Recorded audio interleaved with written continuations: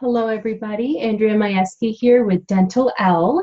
So I have started my whole Dentalelle mobile hygiene business. It's only been a couple months now. Officially, I thought of the idea probably in October. I looked into a small business loan, the ordering, taking courses, asking questions, insurance, all of that. November-ish, I started getting everything in slowly but surely. I wanted everything in right away, but these things take time. And the Canada Post went on their kind of strike thing that was happening. So that took longer for a lot of my things to come in. Like I was waiting on my compressor unit for a little bit longer than I had hoped, and I can't do anything without that.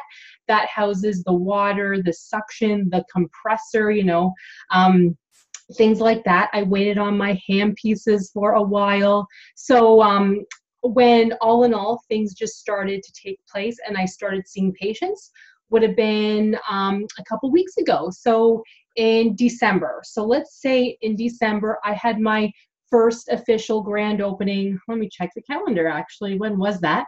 On December the 7th, which was a Friday. I just thought I would pick a date and do a grand opening just so I can kind of have a date of when I officially got started. So my business model, if you will, is that I go to people's houses, people's offices, anywhere else. So I go to them to clean their teeth, whiten, dental hygiene exams, anything dental related that a dental hygienist can do. I go to them. So that's my entire thing. My whole marketing plan is to market, nursing homes, caregivers who are looking for somebody to come to their home to clean their loved one's teeth because they're not able to leave the house or leave the nursing home, leave their area. Special needs clients who just find it much easier for them to stay home and not have to leave, that type of thing. So that's my specialty, if you will, is seeing, seniors, special needs patients who just find it so much easier for me to come to them. That's my main thing. But then I had people that had that had approached me saying things like, well, I don't have insurance. When I go to the dentist, they want the new patient exam. They want the x-rays. They want this. They want that. Can I see you for just a cleaning? And I said, yes, that sounds awesome. I would love to help you. And those so far are a lot of the patients that I have seen where they want to get their teeth cleaned. They don't have insurance. So they don't want the new patient exam, the x-rays, the extra stuff that comes with it. Now, having that said though, almost every patient that I've seen that doesn't have insurance and comes to me, I go to them, but they see me, there's always a couple cavities in there that I've seen so far. So I have still had to tell those patients, I think you have a couple cavities. I do have an intraoral camera that I use to show them. I bring my laptop along. I let them know I suspect, because I can't tell them you have cavities, even though it might be obvious to me, but we all know without the x-rays, we don't know for sure, and I cannot take x-rays on my own. A dentist has to be there to give the okay. Plus, I need the equipment, which I can't have anyway, right? So those patients, I've still had to tell them, I highly suggest you go to a dentist as soon as possible to get those cavities looked at and get them fixed, because cavities don't stay the same, they get larger, okay? So I have had to say that to a lot of people, but I'm amazed that they don't mind, even if they haven't been to the dentist in years, because they just are nervous or they don't want to see a dentist. They know they need their teeth cleaned. So they book an appointment with me. I tell them, well, you still got to go see a dentist because I can't fix the cavities for you. They go, oh, okay. So I think it's just the whole, they want to feel different. They want to not feel like they're at the dental office. They need to get this, this, and this, and this. if I can say it, they seem to trust a dental hygienist more. Having me tell them, okay, you do, I suspect you have a couple cavities, you should have them looked at. They go, oh, okay, and then they're okay to have it looked at. Opposed to them going to the dental office, and they might even tell them the same thing, like you have a couple cavities, but they're thinking, do I really have a couple cavities, or are you just saying that to make some money? I hate to say it, but that's how a lot of people think. So, but anyways, you guys, things have been going amazing. I am super excited. So amazing that things are really taking off. The teeth whitening seems to be extremely popular now, I guess because of the holidays, New Year's, all of that, where I keep having to order more and more and more to upkeep with everything. I had ordered 5 instrument cassettes, like just to give you guys an idea to get me started. Yes, I do have a Statum in my house to do all of the sterilizing, which is awesome. I have all of the, you know, spores, the what's the words I'm looking for? The indicators, the class 5 indicators, pouches, all of that. It's expensive stuff, but I have it all so that I can make sure to sterilize everything at my house. At the most so far, I've seen 2 people a day, which is awesome considering I just got started.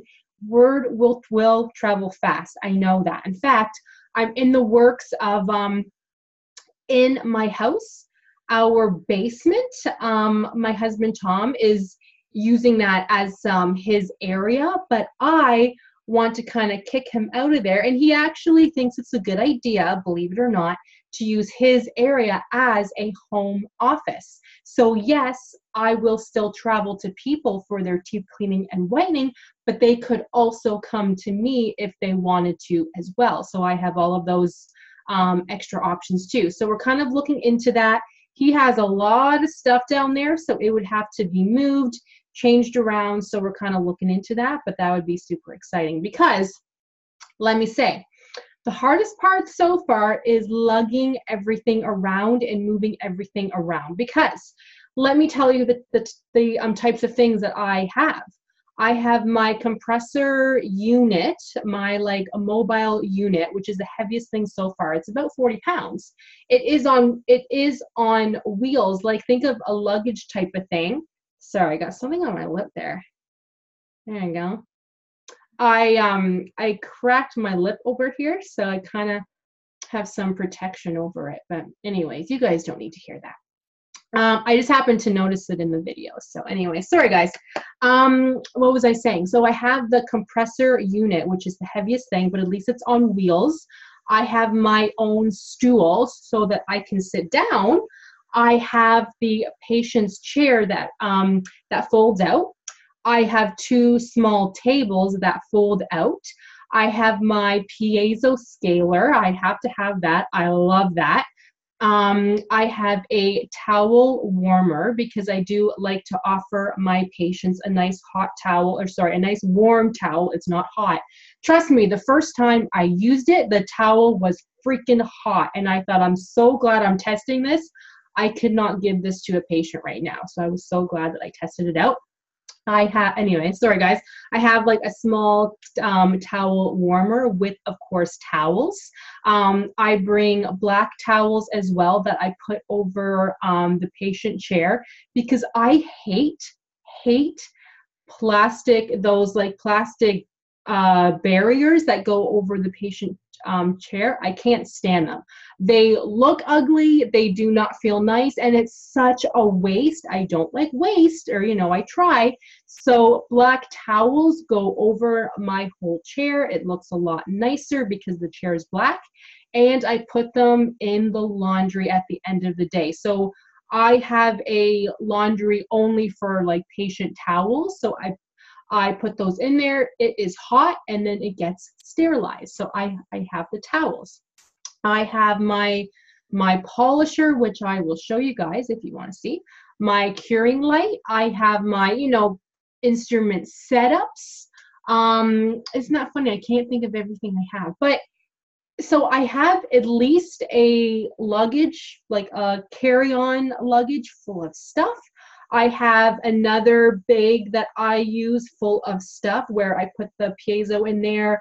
the towel warmer with the towels. I travel with Bucky the Beaver, which of course I don't have up here. Sorry guys, it's all downstairs because I just saw a patient yesterday, so it's all just kind of downstairs.